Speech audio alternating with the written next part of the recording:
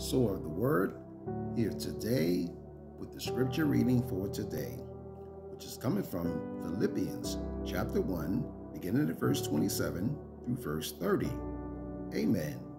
And it reads, "Only let your conduct be worthy of the gospel of Christ, so that whether I come and see you or am absent, I may hear of your affairs, that you stand fast in one spirit, with one mind, striving together for the faith of the gospel, and not in any way terrified by your adversaries, which is to them a proof of perdition, but to you of salvation, and that from God.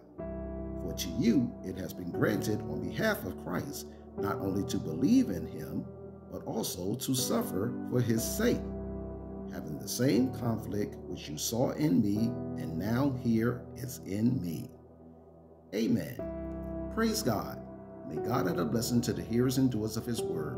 Hope you all have a blessed day in the Lord Jesus Christ. Amen. Like, comment, follow, share, and subscribe will be greatly appreciated.